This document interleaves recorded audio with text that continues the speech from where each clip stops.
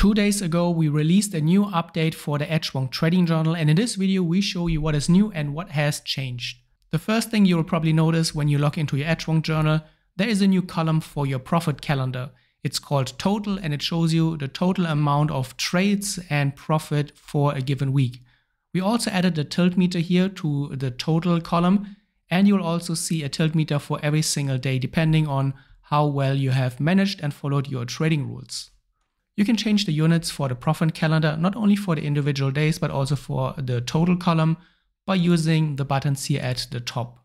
If you don't want to see the total column, this brings us to our next update and new feature. And when you go to the settings, you will see a new item called Account. And in the beginning, now we only have 3 options, but over time, we plan on adding more customization features here to the account settings.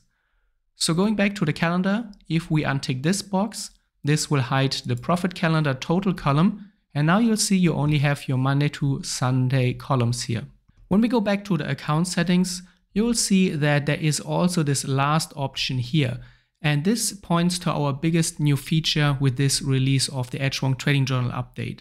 And with this update, we have added a Share a Journal feature, meaning you can now share your trading journal with other Edgewonk users. By default, this is turned off. And if you want other traders and other users to share their trading journal with you, you have to enable this. And only then other Edgewonk users can send their trading journals to you. And now let me show you how the sharing is done.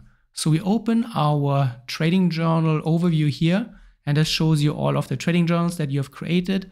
And when you hover over one of those trading journals, there's a new icon here at the right. It's called Share Journal. So when you click it, this brings up this new menu or this new pop-up, and you only have to enter the email address of the user where you want to send your trading journal to. And then after you click Share Journal, your trading journal will be shared in a read-only mode, meaning the other trader can view your whole trading journal, but he cannot make any changes to it. However, keep in mind the other user needs to make sure that he has enabled the sharing feature, and only then will you be able to send your trading journal. After you've sent your trading journal to the other user, you can still make changes to your trading journal like you normally would, and everything will stay the same for you. You will keep regular access to your trading journal. However, the other trader will also be able to see your trading journal and again, not make any changes. It's read only. We also moved our switch for the light and the dark mode here into our sidebar to make it more visible for our users. So here now, when you click it, this will change between the light and the dark mode for you. When we go to the strategy lab and then to our simulator, we are now made the start balance field editable as well.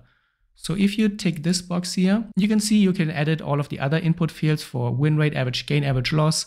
And now with this update, you can also change the starting balance where the simulator will start its simulations.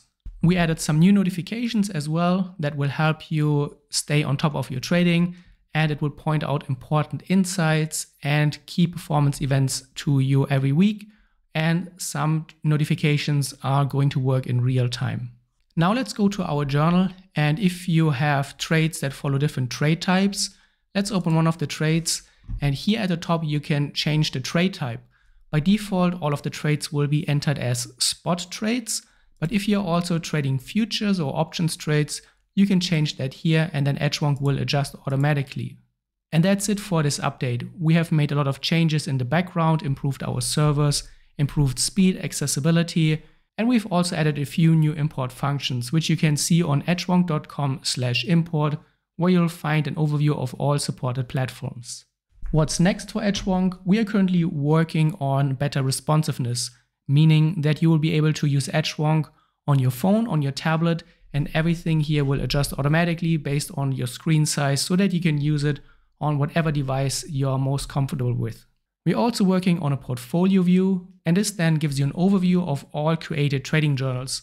So if you have multiple trading journals and you want to get an overview overall with aggregated statistics and compare different trading journals, that will become available soon as well. There are a few other things that we are currently working on, and we will keep you updated along the way. Happy journaling!